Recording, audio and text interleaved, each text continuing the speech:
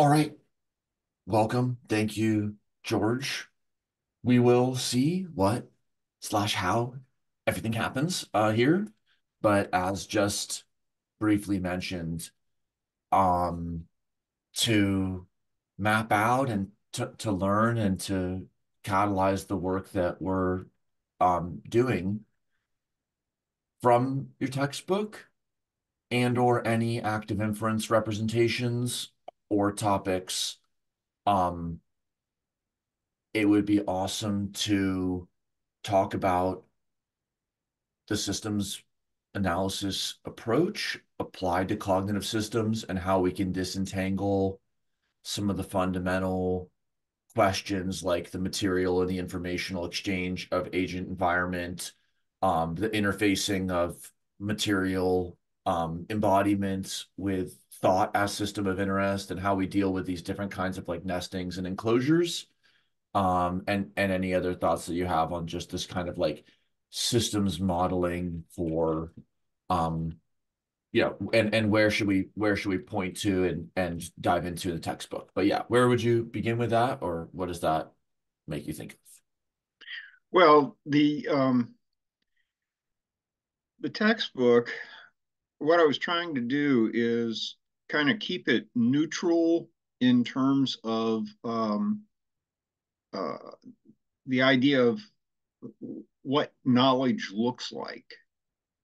So the concept of a knowledge base that I proposed in there, and you may see it. A few people have sort of recognized it. It really is an attempt um, to model what I think is going on in the human brain as a learner is gaining knowledge, is constructing knowledge, and I think eventually we're going to converge ultimately and start building modeling machines. Pardon me. It may be based on computing, digital computing, um, maybe quantum computing. Uh, but basically, what it's going to look like is what the brain does. And so the idea of active uh, inference uh, providing a basis for recognizing what's already there versus something that's new, that's informational, and then on the basis of that information, starting to um, build the kinds of cognitive structures that are representation of what is being learned. So it's just a sort of uh, a faith at this point that the brain is already the evolution of the brain is already figured out how to uh, deal with encoding reality into a model and then using that model, those model of the world to uh, be successful in living. And what that means for us as a society, if we have a this large scale modeling capability that's similar to what the brain does, um, societally we have the basis for providing a long term uh, sustained existence and ultimately to fulfill a purpose of a sentient species, if you will, in maintaining the planet. The planet is, so I've written about Gaia's mind. Um, I've got a couple of papers out there, presentations about the whole idea, but basically that's kind of where I see this going ultimately. Getting back to the book, though, the book itself is very nuts and bolts about representation of in terms of the knowledge base and capturing knowledge and so forth. Yeah, through the process that you've got that diagram. This makes me think of Mars levels of analysis in terms of Yeah. like implementation, algorithmic, etc. So it's like, okay, this is kind of a pseudocode representation or a schematic. So how do we go from this map, or what does it look like to have a map like this? And then let's just say that we also had anatomical and neuroimaging data of the brain. What would be the relationship or the synergistic epistemic value of having not just this kind of abstraction, but how would you bring this abstraction to bear with a real empirical measured system Pardon where me. the edges reflect, reflect differently? Yeah, the part of the problem with the brain, of course, is that the participating neural circuits that would be included in the boundaries of any one of those circles are really spread out, right? And they come in at different the sensory input stuff starting back at the posterior part of the brain, and then the associative processes that put it all together. So knowledge base, for example, which I show as a singular, and really that map is a map of the processes, not a map of the things.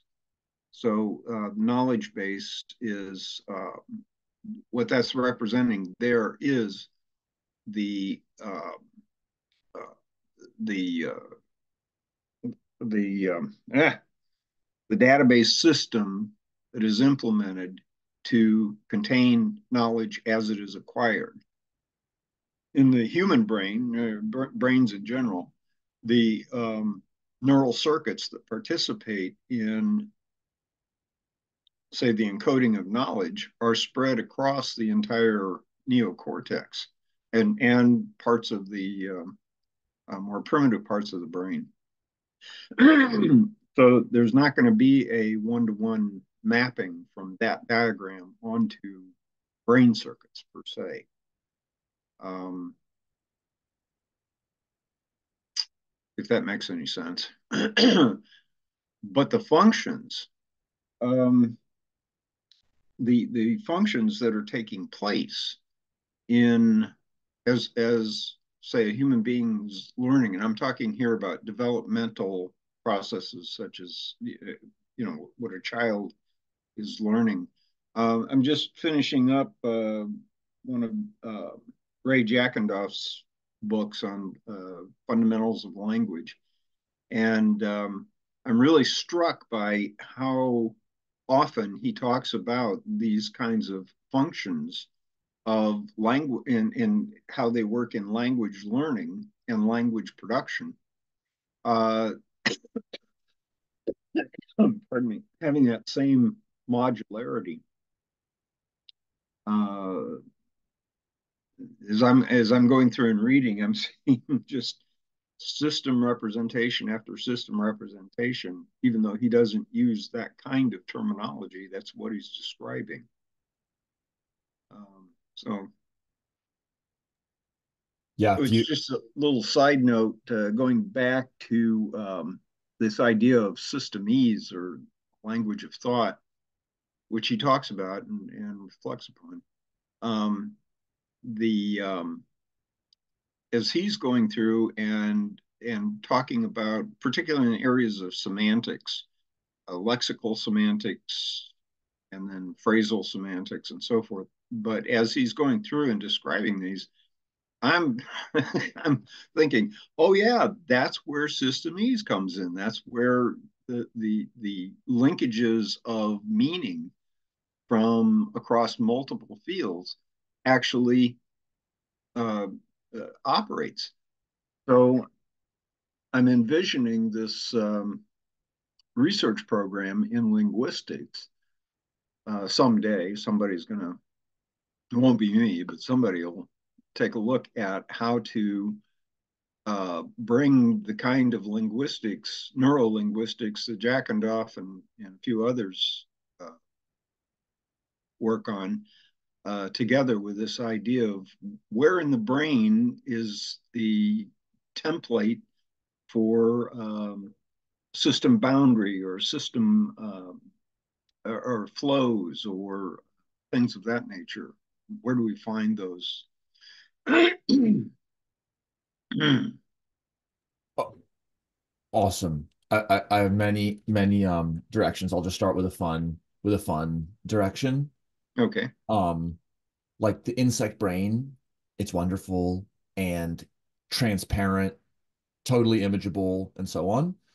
And the regions are much more defined. You know, primary optic with the eye, primary olfactory getting the antennal input, and then there's like these only very few very distinct centralized integratory regions with different symmetries, including a ring symmetry and a mirror symmetries.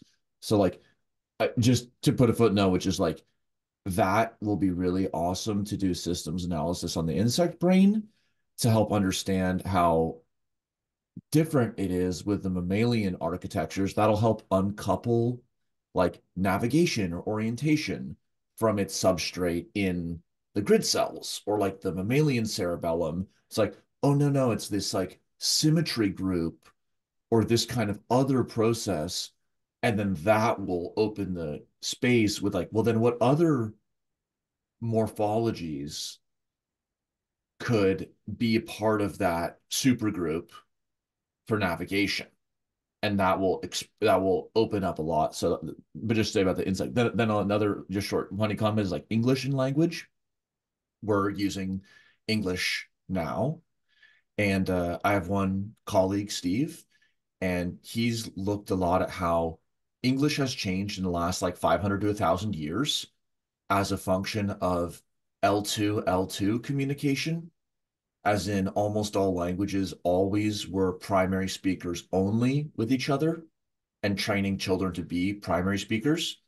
But modern English, under global and mercantile constraint, has actually structurally changed quite significantly in certain semantic ways that like primary languages never had this kind of information constraint.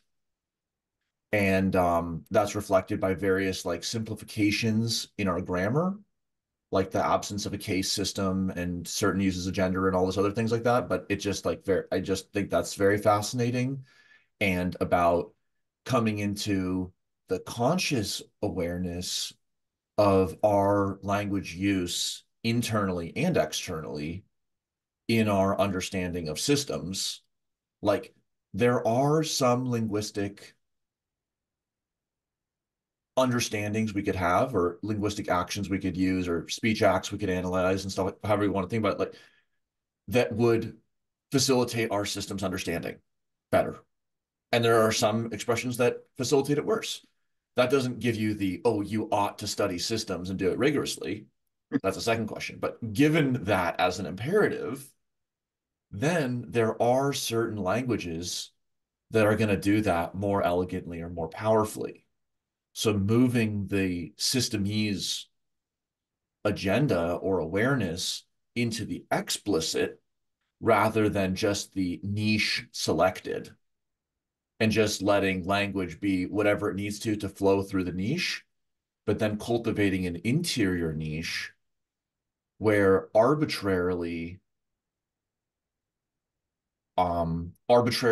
custom and therefore incommunicable understandings could be reached, as well as arbitrarily communicable understandings could be reached in shared semantic frames or in shared like symbol systems. Like I'm only going to share with you chess moves, but then we could share a ton of information about a chess game. And then conversely would be like, I've developed this like internal story universe that and then the sounds won't even make sense to somebody, but it could mean everything to the person who's thinking it.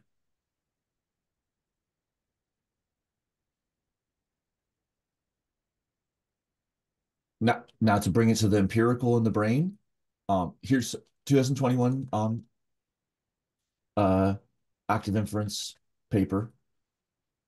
So this when you said like that these are functional, I mean clearly they're functional descriptors.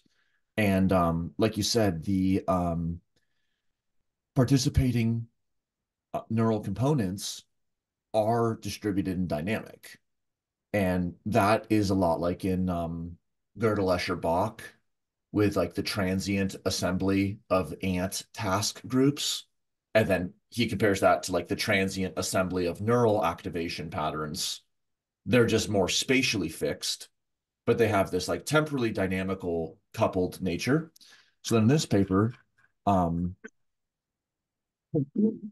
they I mean, so then you mentioned flow, so maybe we'll return to flow, but basically what's sought after from the physics of cognitive systems or physics of sentience would be if we could model the physics of the flows across the blankets in a multi-scale kind of renormalization group, like where there's this procedural identification of blankets. So then they look at real neuroimaging data and then look at the sparsity of the conditional couplings. So instead of just whereas like a activation based analysis, you'd be making a map like this to be like, yep, this is like our statistical confidence that this increased in activation under this experimental condition. But here, the clicks that they're looking to identify have to do with the strengths of the coupling or like mutual information. And then there's this empirical question of kind of lumping and splitting where you draw the line. So it's not like it resolves experimenter degrees of freedom.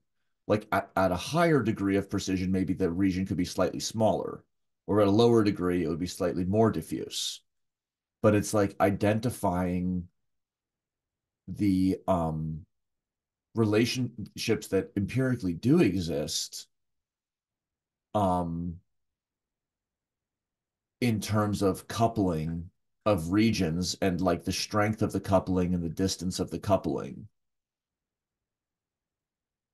I think it'll be, I mean, there's so much to say, but it will be hard to move from merely an empirical description to wise action. Like in an ecosystem, you could study like forever and the temperature and look at the birds eating the insects, but then you still might not be able to predict the consequences of like a new introduction. So I still think there's a mega space between any kind of boundary identification statistical process and kind of utilizing that knowledge, but just from the active side, that's how people are kind of approaching that question of identifying the transient assemblies of causal relevance amongst the neural elements in a function specific way.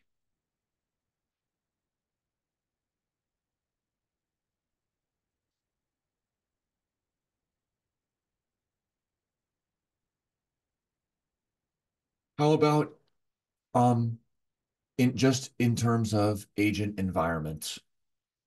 Is there anywhere in the textbook that you do a systems analysis of an organism? Um, is there anything beyond the kind of obviously you considered the organismal case in developing the structure.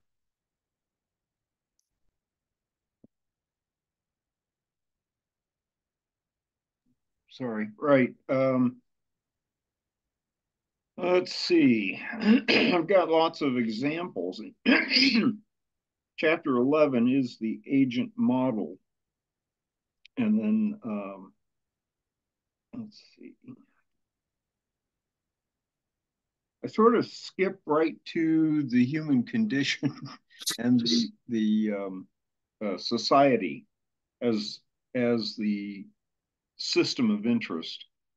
Um, although I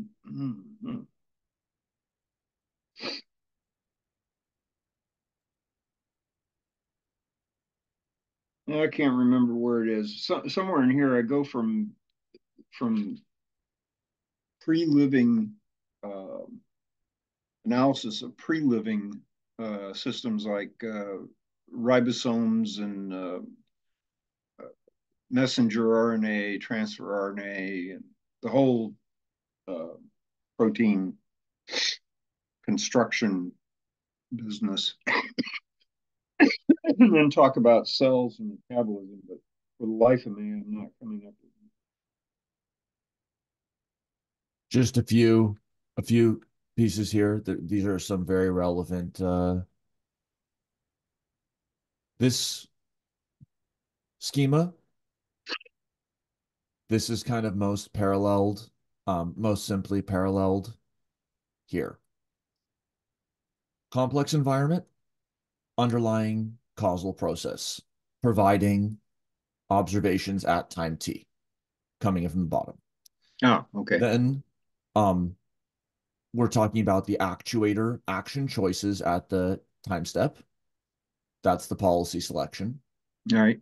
And then t plus one, here's t minus one, t plus one, here's the world transition model. Then you have experience and memory. This is I chunked out as a function, but the way it actually plays out is the updating of parameters in this model. Mm-hmm. Decision model, there's various decision models that take in pi, which is the policy space, and then there are decision models you can use to select. You could pick the likeliest thing. You could pick the most rewarding thing. That's reinforcement learning. Picking the Mm-hmm. likeliest thing is Bayesian mechanics, because that's what licenses the updating on the policy prior to the policy posterior. For us to interpret that as part of physics, we want to be able to describe it as a path of least action and all these things in physics like the Hamiltonian, Lagrangian, and so on. Mm-hmm. Whereas reinforcement learning proposes this ad hoc decision rule, which is, well, I'll just come to evaluate which actions have which value, and then I'll select based upon higher value. Whereas in active inference, it's described in terms of what is likely to occur. So instead of asking which actions are most rewarding, given what I prefer, goal state motivations, here the preferences are actually encoded as expectations. So it's not that I'm rewarded by 37-degree body temperature. I expect 37-degree and I do likely things and I find myself doing likely things. And then the decision model like connects with just it all comes together with what messages and updating. Then action is taken. Strong positive and strong negative means what? The affect of the organism or the fitness consequences? Yeah, this is the range of error in the difference between the current state and the state that is, as you say, either most expected or most rewarding. And so we, what the computational engine is doing is determining what that difference is, and then choosing or selecting the actuation.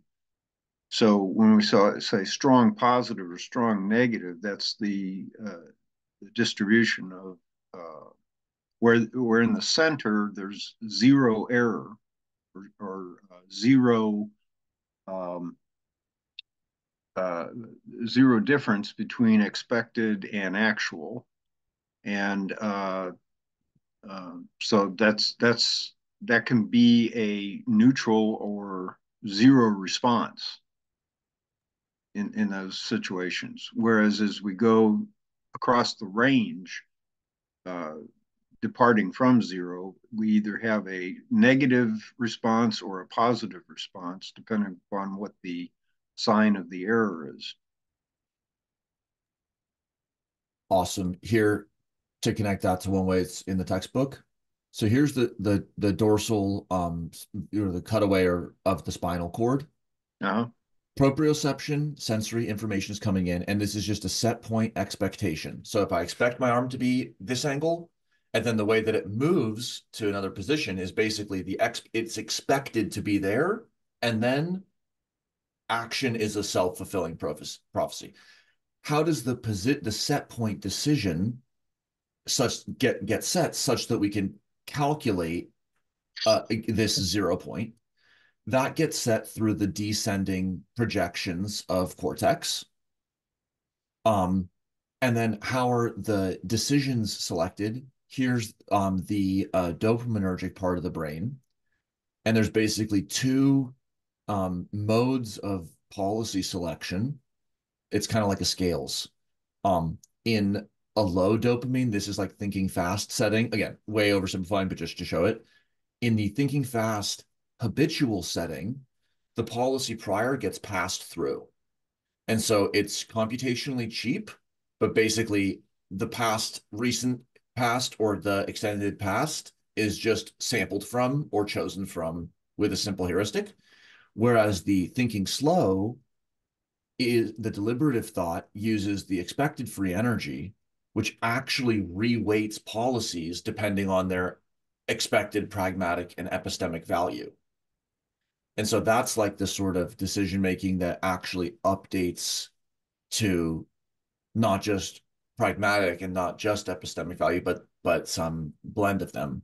So it's like here's the thousand brains abstraction capacity of the prefrontal cortex, Mm-hmm. um, hierarchical predictive processing, abstraction layers, etc., making connections to the embodiment, motor selection, goal selection, which might also have to do with internal goal selection, internal foraging motivation, that then makes it out to the kind of um, descending motor control cortical regions, which then set the set point such that an autonomous, reflexive, simple differential circuitry can stabilize motor action in the kind of actual last message out to the actuator. So just we have so many points of contact, and hence like why I want to build these first links so that we can bring, I mean, so to know that this image is coming from a coherent generative model that includes the rest of this textbook, such that if we can make a mapping between this figure and the active inference images, at the very least, it could then the two approaches could be regarding the same territory. They could be have some isomorphisms. They could also eat, and where they would differ, they would have unique additional perspectives and information. And same could go for all the other general systems theories as lenses.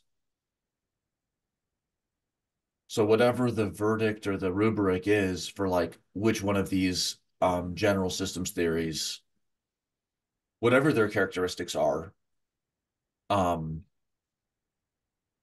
using multiple of them, worst case scenario would be redundant. Like if one theory is strictly enclosed within another theory, then applying it might not provide you any novel information. But to the extent that they even have different emphases and compositions and also like visualizations, then the more the better. And it motivates the kind of, I mean, to bring it back, the kind of knowledge base such that the views and the modeling is it's such a key link because it's easy to include some of the modeling preemptively in the knowledge base to make the semantics of the knowledge base more actionable for a limited kind of modeling, even if it's not realized as a limited kind of modeling, which limits the applicability of knowledge bases, which is why in practice it is often super hard to get data to work well together because there's a lot of implicit information that you don't need to consider when you're doing the comparison within the data set.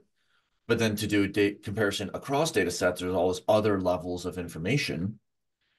Um, so it's very interesting. We've talked a lot about the rendering and the kind of XML, HTTP, et cetera. How do you go from like notation to modeling to simulation?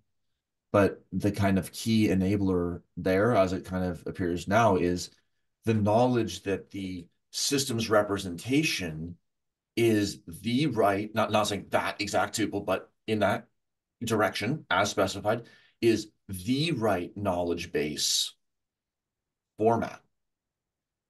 Because anything less is going to be missing systems information. Anything more, best case scenario, it's just redundant or extra information. So that's not a bad thing. But anything that's kind of like welding certain things together with a system's definition, at the very least, it's not the general system's definition.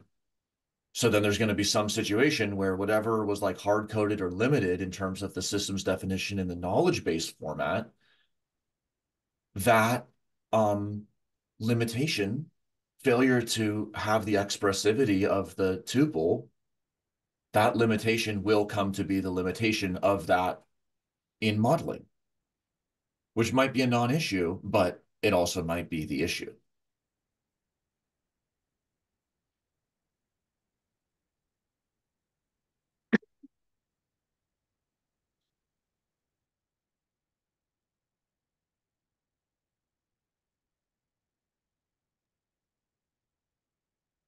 Uh, This one also, oh, there's a very funnily similar one here too. Okay. System of interest, proximate multimodal niche engagement, proximal to the proximal niche, proximal to the proximal to the proximal niche. right, Here's the hidden underlying latent phenomena of a jumping frog. And then on the outside here are the observations. So this here we had, I mean the circle part is similar, but it's even deeper than that because here's the observations. We're viewing the frog because the setting that in this behavioral context, our setting is that this inner dashed box is the cognitive model map of the rat in the maze. And then we are in the laboratory passing what for us are actions, but for the rat are observations in.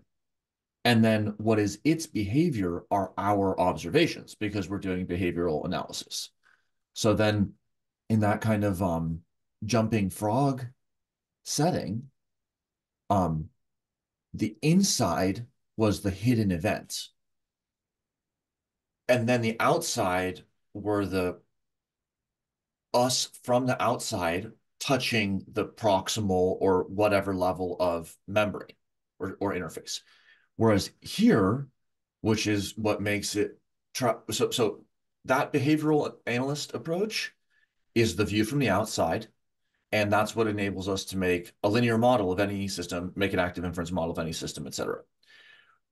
Here, we don't just want statistical lasering in, we want a positive constructivist description that actually enables like systems engineering. So the focus is on the system of interest. However, the very same interfaces and blankets and levels of causal proximity, those same boundaries are reached, but they're reached declaratively from the inside, building out system of interest, layer plus one, layer plus two, etc., rather than investigated statistically from the outside.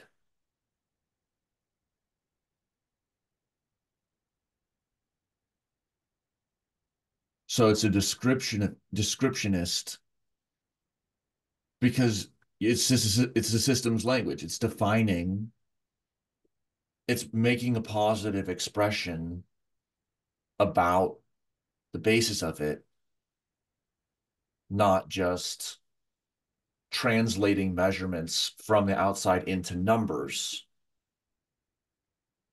and then just continuing with a number work. Hope that is accurate or makes sense, but that would be awesome if the case. Oh, here's Tom.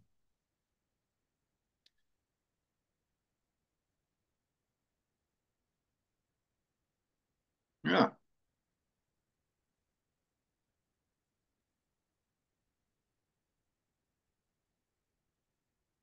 Yeah, maybe we could revisit something like this, but connect it to this. It looks like you already have.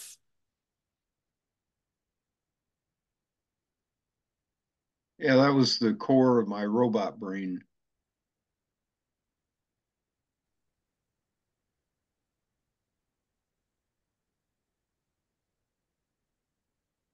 Yeah. Okay, another connection here. Um uh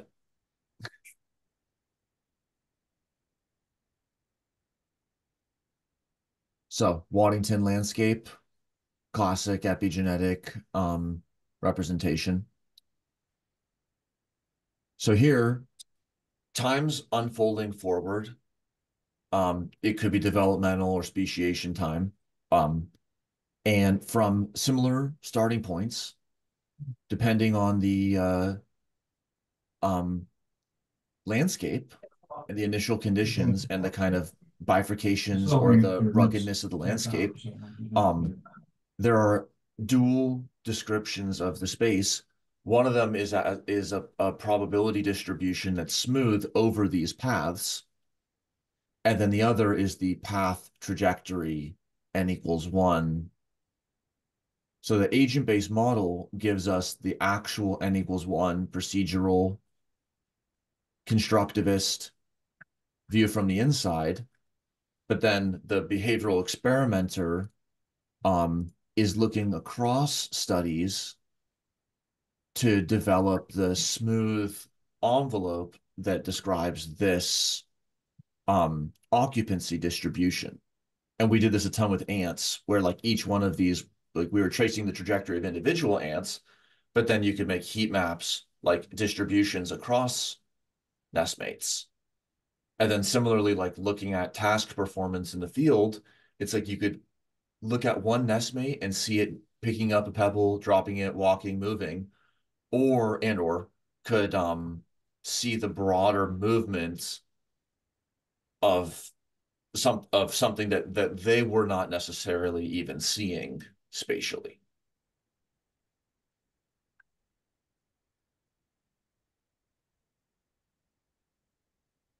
Tom, how goes it, or what would you like to talk about?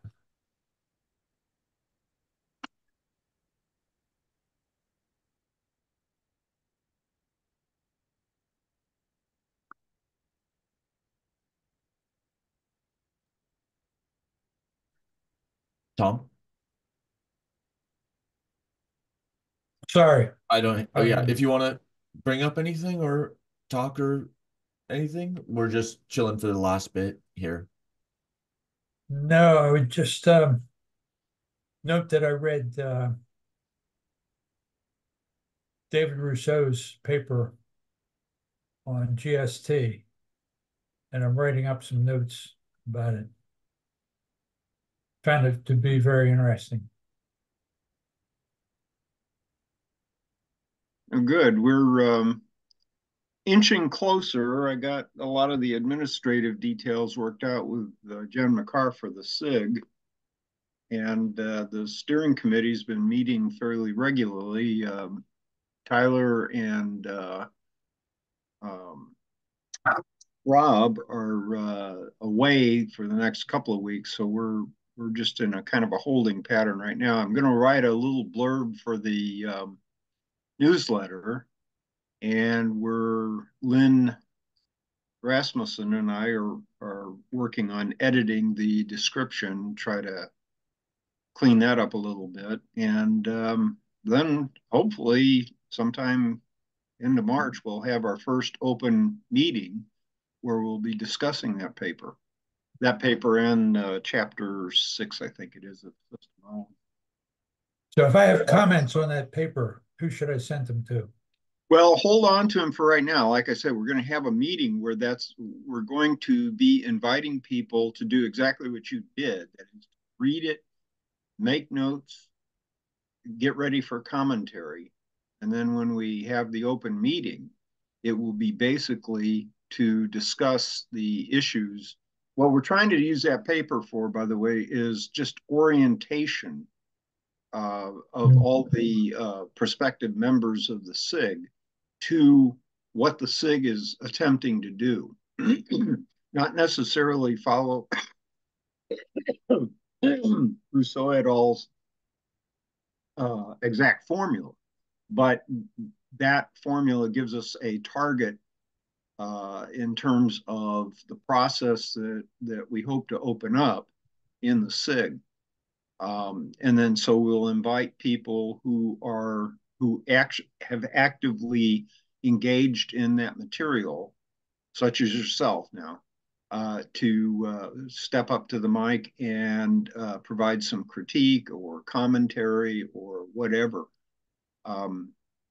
We're not going to open it up to open discussion unless a person has already said, okay, I've engaged with that material.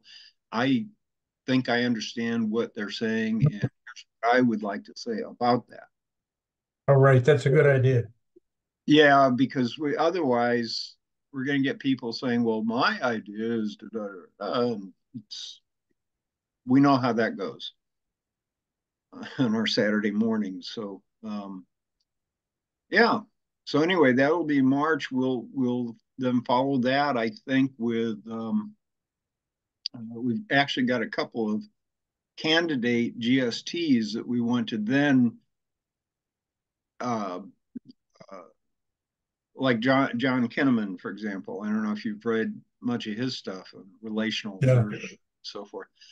So we'll take those and then start to apply some of the ideas that come out of that first meeting with regard to how do we decide if something is a general theory, how do we decide if it's applicable,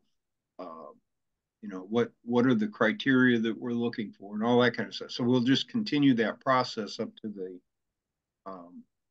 the conference.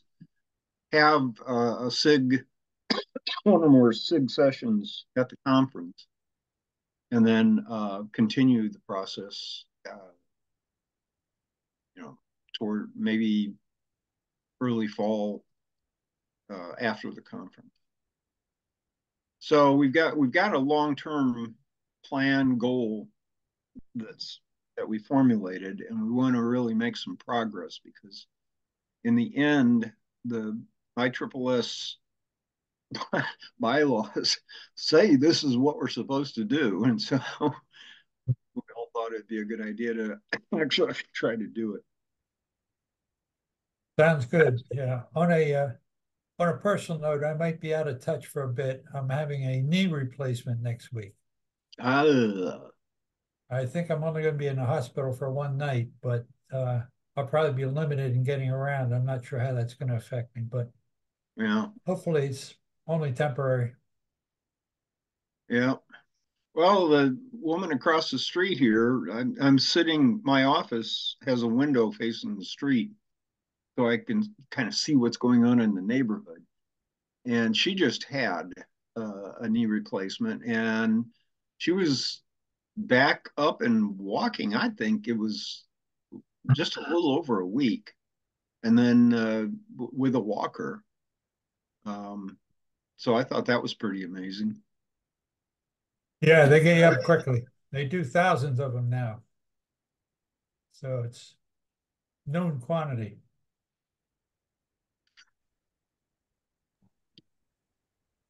Let's see, just in our last bits, we submitted the small optimism grant with, so let's just go to the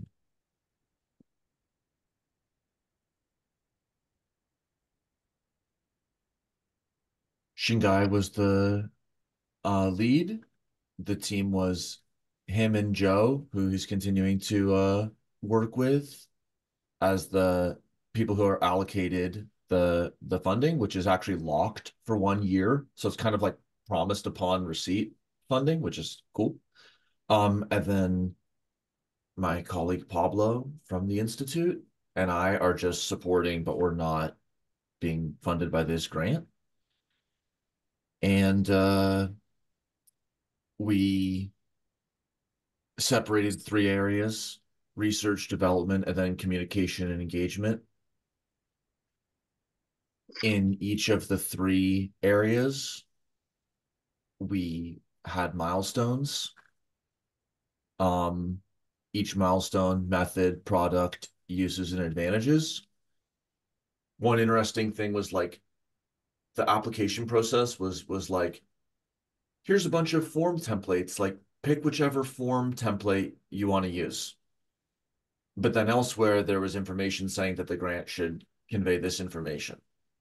So then that was, we were figuring out how to just, it's just kind of like, it's like writing your own grant format in some interesting ways. And that was basically it, but we just did other stuff that we didn't include here. So on the research side, do the systems analysis um, on the OP stack, just like we had described, and document and pursue the analysis method, and just seek to make the process funded and supported to like be what it can be. Uh, and the benefits to the system of interest are the among various things we can say. Basically, the value proposition is people are making all kinds of proposals across layers of the stack all the time. Like we should do, 3 out of 5 or 3 out of 7, or we should have this size of that, or we should flip from the probabilistic game theory consensus layer into the zero knowledge cryptographic consensus type, or maybe other types. It's like, how can you really know what the consequences might even be, let alone have real time awareness without something like a systems model to understand the consequences?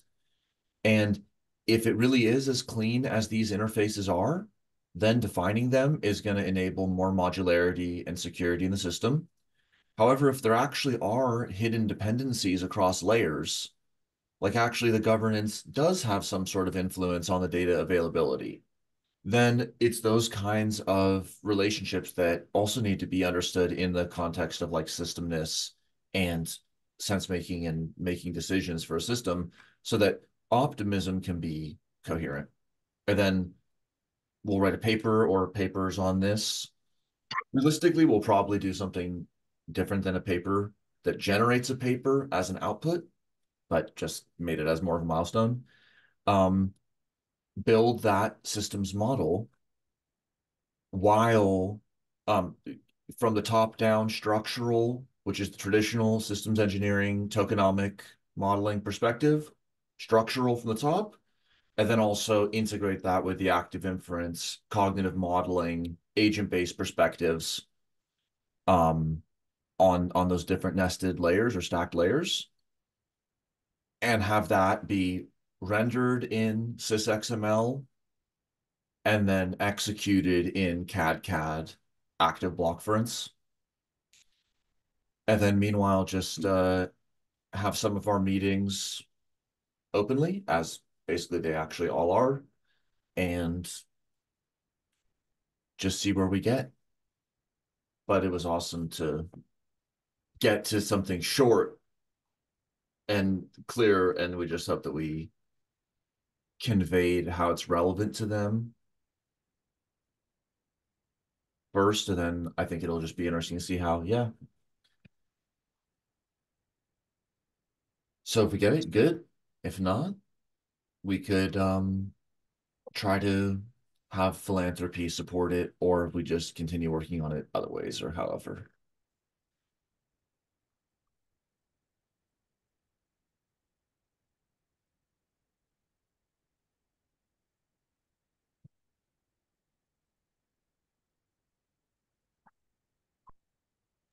Sorry, I keep muting myself for coughing. The Active Inference Institute is a 501c, right?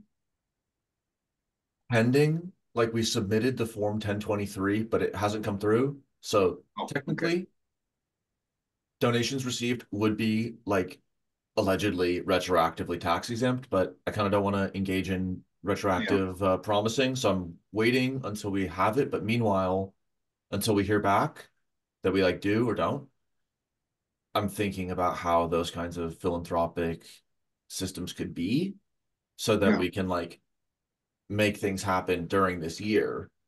Because outside of the crypto grant, which is kind of a rapid grant format, um, any kind of traditional grant, we wouldn't even necessarily hear back until like next year. So hence motivating industry partnerships and kind of large and small private philanthropy directions so that we can get going tomorrow rather than possibly in the future. I had met with Shanghai and Joseph on and one of the subjects was about the funding. So I'm excited to see this grant proposal. But one of the things I suggested to them was that in order to really get into, say, philanthropic foundational grants and things like that, that they would need to consider something like a 501c, an official organization, because almost any formal funding method is going to require there be an organization to point at, um, with, you know, Yeah, the totally. ISSS isn't going to take it on, but you know, Well, I guess the good news is in the short term, the Institute can. And there's also fiscal sponsorship with if that is required, or just it will be awesome to see can early and transient support be provided to a project like this to give them space to like grow and develop and everything. Um, so yeah, it's gonna be fun. Any last comments or thoughts? I'm good. Tom, anything other than good luck with your healing? No, sorry I'm late. Try to be on time next time. Um, it's all good. Yes, let's see. Next time,